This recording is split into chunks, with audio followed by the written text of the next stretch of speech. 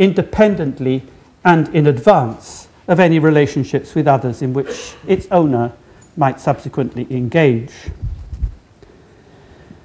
Now, the deep-seated assumption that mind is an internal property of individuals that can be studied in isolation from their involvement with one another and with the wider environment continues to reverberate within the field of mainstream psychology. It has, however, been widely challenged, and ever more so.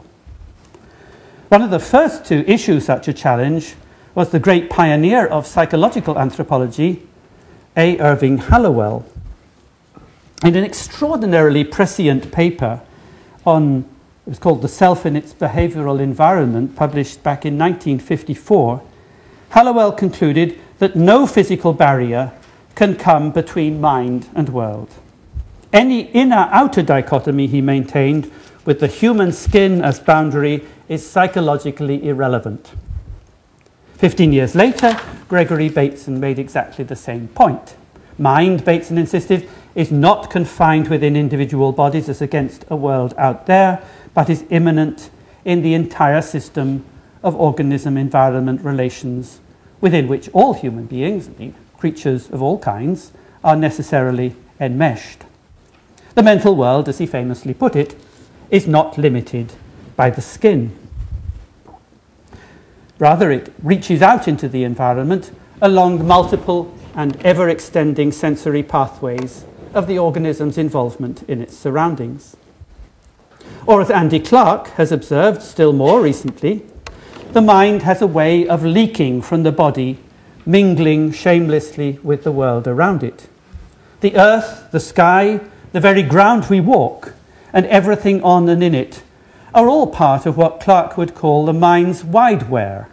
They're not just what we think and know about, but underwrite and form an essential part of our very capacity to know. So thinking is not the operation of a brain in a body, but the movement of a living, breathing being as it goes along in the world. So I invoke the word social, to get back to the question, what do we need the word social for? I invoke the word social to signify this understanding of the essential interpenetration or commingling of mind and world. So far from serving to demarcate a particular domain of phenomena, as opposed, say, to the biological or the psychological, I take the word social to denote a certain ontology, an understanding of the constitution of the phenomenal world itself. As such, it's opposed to an ontology of the particulate that imagines a world of individual entities, each of which is linked through external contact that leaves its basic nature unaffected. Or in the terms of the physicist David Bohm, the order of such an imagined world would be explicate. The order of the social world, by contrast, is implicate.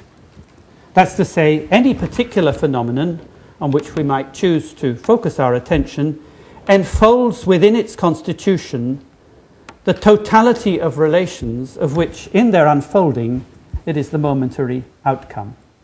So it enfolds and unfolds. And that's exactly, I suppose, how we should understand a brain, as almost as a process of enfolding life into itself. And this brings me to the final misconception in Dunbar's social brain hypothesis. It treats the brain as a computational organ, a command and control center set off from the body that allegedly responds to its commands. So the typical picture is here's the brain, here's the body, here's the world. World sends signals to the body, body sends signals to the brain sends signals down to the body, body acts in the world. That's the standard command and control picture. And as you can recognize it immediately as a Cartesian construction in which it's simply been, so to speak, neurologized. But the brain, of course, is not an organ. It is, if you like, an entanglement of neural tissue, which is analogous, if anything, to something like a patch of tropical forest or grassy vegetation, just stuff growing in a rather luxuriant way all over the place. Here's Deleuze and Guattari in A Thousand Plateaus. I just want to quote. Thought is not arborescent, and the brain is not a rooted or ramified matter. What are wrongly called dendrites don't assure the connection of neurons in a continuous fabric.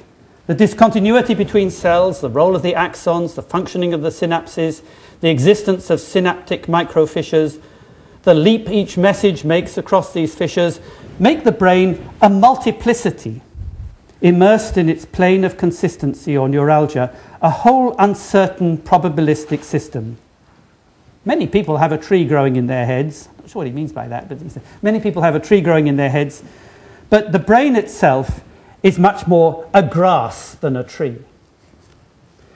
And then he has a quote from Stephen Rose, who's here. The axon and the dendrite twist around each other like bindweed around brambles, with synapses at each of the thorns. So let's then not ask what the brain does, but what is going on there. The brain is not an agent, but a hive of activity.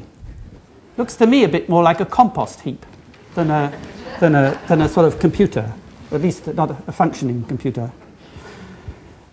And the patterns of activity of neural tissue then are inseparable from those conducted throughout the body.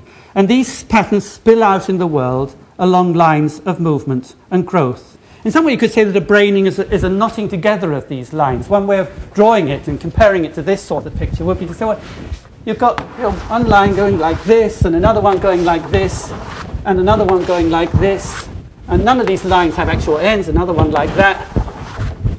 And sort of in there is the brain. But it's not a rigidly demarcated box. It has no boundaries about it. Its lines trail off in all sorts of directions to the skin and beyond in endless pathways. Perhaps another analogy might be just to take a fabric and imagine that you knot it up or scrumple it up somewhere, and then all sorts of surfaces of the fabric come into contact that would not otherwise, and transaction can take place across them. Perhaps the brain is something like that. But the crucial thing is that just as with it's all one fabric. It's not as though the brain is another bit that is locked on to the body. It's all part of the same fabric. So the brain itself is part of the same fabric as the body, which is the same part of the same fabric as the world. And this actually makes a nonsense of the notion of group size. Just to go back to Dunbar and the social brain hypothesis, remember he says, what is the maximum size of social groups that brains can handle? In order to produce a countable world, you have to cut it up into bits, to atomize it, and say, how many individuals do we have here? And the sort of folded fabric that gives us the brain does not form part, I think, of a countable world.